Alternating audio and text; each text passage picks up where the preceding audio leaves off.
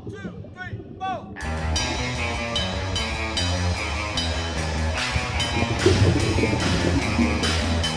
Ladies and gentlemen,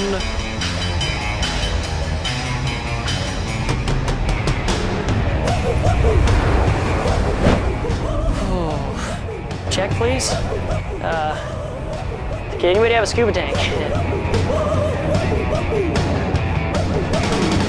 Seen a van on the side of the road. Must have been 16,000 years old. Well, yeah, so I just went out on my jet ski solo. I had my jet ski, I had a 9.2 and a 9.9 on my sled behind, and then there are these two Maverick local kids with me also. And all of us were trying to get in the contest, so we just jumped out there to get out and surf and feel it and just hope. Really, the whole point was just to try to get in the comp, but to get a few waves before. Since it was a little bit wind swelly and shifty, there was just these big wash-through bombs coming in, and you really want to make it around those because Todos just loves to drag you all the way inside. It's just this whole mission ordeal. And right then, the superboat pulls up. Of all my heroes, Dorian, Twiggy, Healy, Mike Parsons, Greg and Rusty Long, Cole Christensen, like the guys. And at that time, of course, the bomb set comes in, the Hail Mary.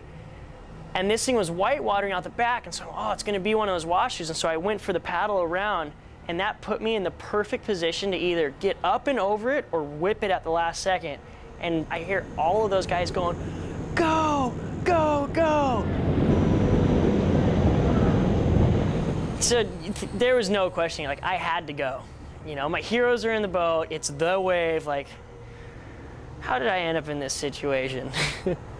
So I flipped it, got like 2 strokes in, and just tried to set my edge in my 9.2 as much as possible because the wave was so steep and I couldn't see the bottom.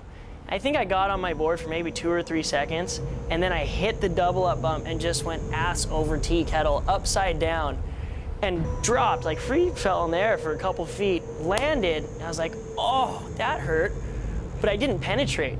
And then I did the spin up and over, and my feet were in the lip and my head was in the barrel, and then I went over again and really hit, and it felt like somebody just kicked me in the chest when I landed. I was all, oh, underwater, like, oh, that didn't feel good.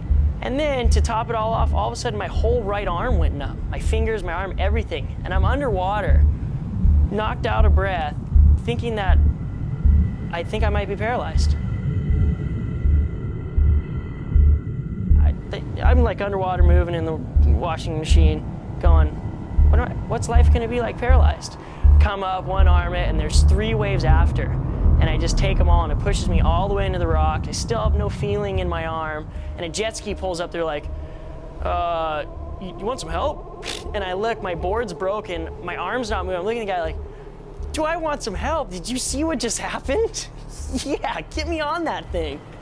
Get on, and like slowly each finger started tingling and the feeling started coming back in my hand and this kind of aching pain came back.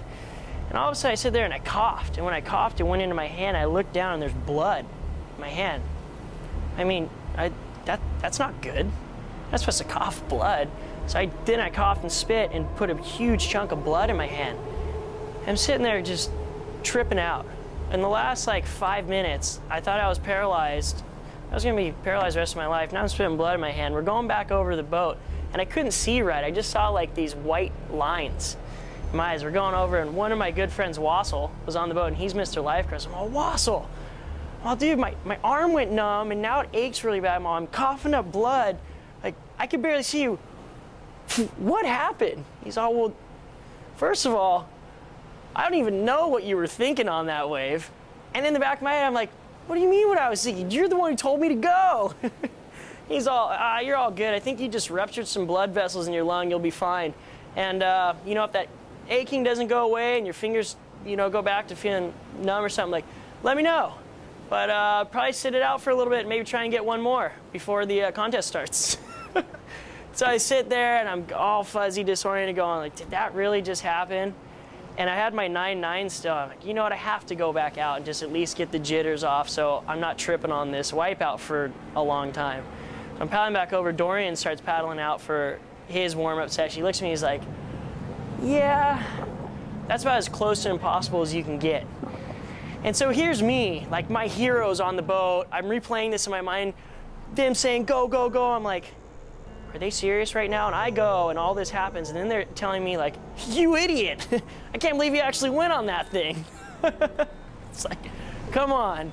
So lesson learned, when those guys say go, you probably shouldn't go. Seen an alien in my house. It was the size of a mouse. Squeak, squeak. Aliens are everywhere. Aliens in my air. Third dimension, whoa, did I mention, baby? You ventured into the unknown. Third dimension, whoa, did I mention, baby? You entered into